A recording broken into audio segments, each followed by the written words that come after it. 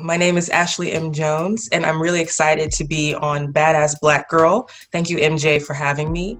And if I had to say what it means to be a badass Black girl, honestly, I would just say it means being a Black girl, because everything about us is badass. So I'm going to read 6 poems for you today from each of my 3 collections. I'm going to start with my first book, Magic City Gospel. I'm going to read a piece that's about in my family. Unfortunately, all these women on, except for me, who's also in this poem, but I reimagine them as goddesses, as the Virgin Mary. Virgin Mary reimagined. As my paternal grandmother, head adorned in blue-gray curls, nestled in the gold wool of her easy chair. She cannot walk without help, ankles swollen with our pain, square, heavy glasses to magnify her God-stained eyes. As my cancer-stricken aunt, the light of her sick room, a silvery blue, her row of concave teeth shining in the shadow of the IV pole, full cheeks prevailing despite the tender sickness in her ovaries. Her string of breathy jokes defy the finite sound of her golden voice. As my maternal grandmother, her hands stained and cracking from the wash water, her shoulders sturdy, yoked for rearing. She is a powerful shield for all her daughters, ones birthed and ones found. A psalm edges out of her small brown mouth. Grace, whole and white in her overflowing smile, dotted with gold, precious teeth. As my blind aunt, the loud television, blue-black bedroom, the sweets tucked like children in her cheeks. A cross of light gleams in her searching eyes. She answers our prayers in playing cards. Savior Spade, King, Queen, Jack of our Jesus. As a mirror, our wombs, clean and soft and blue. Our eyes, the color of holy magic. We dream of the taste of our own merciful milk. It flows whisper white into God's open mouth. I'm gonna move into a piece from my second book, which is called Dark Thing. And I wanted to read this piece because we're a couple of days away from the 4th of July. As we know, this year we're kind of rethinking how we celebrate different things in America, 4th of July included, of course. And this is a poem that I wrote a couple of years ago, maybe more than a couple of years ago, that took place on the 4th of July. I'm from Birmingham, Alabama. That's where I live now. And this poem sort of came to me as I was driving back to my parents' house on the 4th of July after driving to my house to pick up some shoes that I had ordered because I'm a shopaholic. And as I drove back, I saw something on the road that really struck me, and I decided to write about it.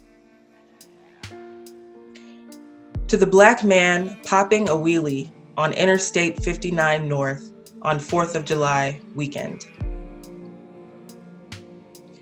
America, almost independent for its 240th year, is an interstate highway in Birmingham, where I'm speeding back to my parents' house, where the roads are clear because God blessed America. Or maybe it's just because there's beer and tiny explosions in every backyard. Campy novelty t-shirts for miles. But right now, America is you, up on your hind wheel. You straddling the motorcycle, hips so open they're almost unhinged. It's you, gun strapped to one leg, keys strapped to the other. You with your black butt crack flying open in the wind, legs spread eagle, legs spread black eagle, swiveling right and left like the lane is all yours as far as the eye can see. I move my car to your lane, just to catch a speck of your sweat, glean some of the cool from the air passing over your helmet, under your billowing shirt. I wonder, does this make us more free? You, the empty road, your blackness making room for itself here, taking up space, willing us to follow or get out of the way. Even here, where freedom from the British meant, pick some more cotton, boy. We're ready for dinner, gal. Don't you know your mind? Open your legs. Tony, Tony, Tony is playing from my iPhone, filling the car with It Never Rains, and it isn't. It's not quite dark yet. The heat still sits in the middle of the sky, and I think you might feel me gaining on you because you turn your head just so, twice, 3 times, then you're off. The lane divisions dissolving under your diagonal path toward the airport, where I'm more than convinced you'll slip onto the runway and take off into the air, sprout black feathers, and eclipse the setting sun. So the next few pieces that I'm going to read are from my forthcoming 3rd collection called Reparations Now, which will be coming from Hub City Press in fall 2021. I'm very excited about that. I can't wait to share that with everyone. But these first 2 pieces from that collection that I'm going to read are linked sonnets. And in my work, I really try to highlight the fact that history and the present and the future are all linked and are in many ways all simultaneously happening. We've seen in the past, few weeks of unrest that all of these wounds that people said were healed have been open and just constantly agitated for centuries. So when something happened, say in the 1800s, that thing is still being carried with us today. It makes us who we are. And in our country, unfortunately, those things that happened back then have not yet been resolved. So these 2 pieces sort of highlight that around the idea of lynchings or unlawful killings of Black people, often by those who are sworn to protect us. Mary, Don't You Weep, or Mary Turner Resurrected. When Mary Turner threatened to press charges for the wrongful lynching of her husband in Brooks County, Georgia, on May 19, 1918, she was strung upside down, her clothes were burned off, and her unborn baby was cut from her womb and stomped to death. Turner was shot repeatedly, and she and her baby were buried close by their murder site. Like all resurrections, it began with blood, dirt, unending light. The Georgia moss punctuated by camellias, their white hurt stretching across Brooks County. No blight to stain their leaves, just the ash falling bloody from Mary's emblazoned womb. Her baby, afire, its single soft cry still igniting the air. Could it be that even this baby, even this one-breathed angel, was crucified to save us all? Maybe. Maybe Mary and her baby flew up from death in sweaty Georgia, her shallow grave shaken loose, finally free, resurrected. It turns out, all along hell was earth. What else could she name that rock covered in leaf and loam, not loving, not hopeful, and most certainly not home? Stefan, Don't You Moan, or To Serve and Protect. 22-year-old father of 2, Stefan Clark, was shot 20 times on March 19, 2018, by Sacramento police in his grandmother's backyard. The gun police claim to have seen him carrying was his iPhone. Is there a police protocol for grace? For the moment between show us your hands and shoot. That night, policeman, servant of the gun, did you give space for a man's innocence to bloom? Despite the loaded weight of your finger on the trigger, despite how the night painted that man bigger, made him a giant with a fireball in his hands, despite the loud explosion of your fright. Innocence is for softer things, an open, empty palm, a blooming flower, a spread of rocks becoming sand. Silly civilization, you thought we'd evolved beyond abuse of power. But again, a pruning. What a flower you were, Stefan, and what holiness in your body opening, petaled in the white helicopter light.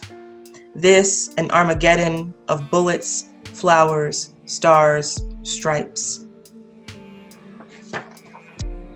So the last two that I will read are sort of a pivot in a way. Let me see. So this piece that I'm going to read next is about James Brown. I have a bit of an obsession with James Brown. And this particular song that I was listening to called Soul Power, it's mostly instrumental, like a lot of his songs. It only has 5 lyrics and there's just a bunch of horns everywhere. So this song is no different. And there's this kind of, I guess, a bridge sort of section that has a repeated horn riff. And when I listened to it, I felt like I was in some sort of time loop that I couldn't escape. And so that took me to another kind of loop that I feel like I've experienced in my life. Soul Power, James Brown Time Loop. Everything is color and sweat, like the pinwheel that marks a time jump on Justice League or Wonder Twins or Batman and Robin. It's all spinning to the tune of those horns in Soul Power by James Brown, who was, I think, some kind of Superman, because he wore a cape, because he could see through you to the white meat, because his heart was wrapped in a blanket of green glowing money, faster than a speeding bullet, funkier than George Clinton stewing in a vat of radioactive gym socks. He was the originator of a time loop, of a horn section that would not, could not quit, of a bridge that led nowhere but from one side of his growling throat to the dark, loud other. And it's here, in this time loop, in this trumpeted commercial break, that I see just how caught up I really am.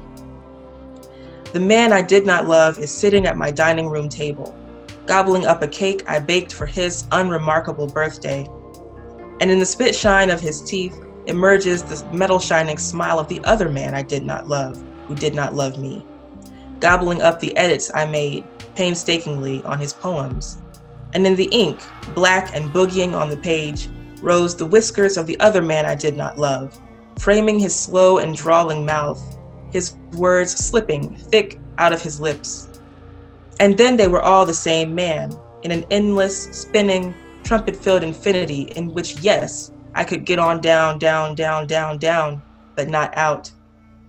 Every wall, a new man dancing a two-step to a tune that will end in my demise. And James is telling me how I got to feel it. And maybe he's right. This is the funkiest hurt, but it got to hurt. It got to. James said so. Because when it's finally over, when the trumpets quiet down, my body still knows how to dance all over the beat, still pounding in my heart. How to recognize these unrelenting sounds, these men making dissonant music. How to turn that hard hurt beat into my own sure feet, stomping it into beauty. The last poem I'm reading sort of especially for MJ, who I know to be a comic book superhero fan. This poem uses as its base the Lois Lane comic book series. There's a particular issue number 106, in which Lois Lane turns into a Black woman. It's kind of a long story, but basically she's trying to tell a story about Little Africa to win a Pulitzer Prize. And nobody trusts her as a white woman, so Superman flies her to the little chamber and she turns into a Black woman and things get interesting. So I actually wrote this piece for my friend Cliff's birthday. He's a comic book collector as well. And so I read the issue, number 106, and I used words from that issue in order to make this poem. So I think there's only 3 words that I added myself. Every other word is from the comic book. And if you read it in order, you'll see the words in order, if that makes any sense. Superman's girlfriend, Lois Lane, number 106. On this daily planet, my life is good luck. All supermen at my service. I should get the Pulitzer Prize on the backs of Metropolis's Black community. Wait, tenements perplex me. How can I break through this plague? Their suspicious speech. These slick-mouthed babies and their knock-slam slang. Homeless ghosts on this daily planet. What is the reason for their weary report? Look how the sun shines sweet and pretty on their rat-infested slums. It's okay, I'm right. I'm whitey, never forget. Little Africa is dejected, a neighborhood of frustration. I'll step into this machine and transform, a startling switch. Black for a day only, the hum-zoom of the world staring, the smoke of white fragility, its gloomy fire trap. Black is beautiful. Have you met it before, reporter? The eternal struggle of life against death by darkness, a life of please, look me straight in the eye. The constant confrontation of being Black and alive in a white man's world, a universal outsider, so alien, even Superman couldn't risk loving you. Thank you.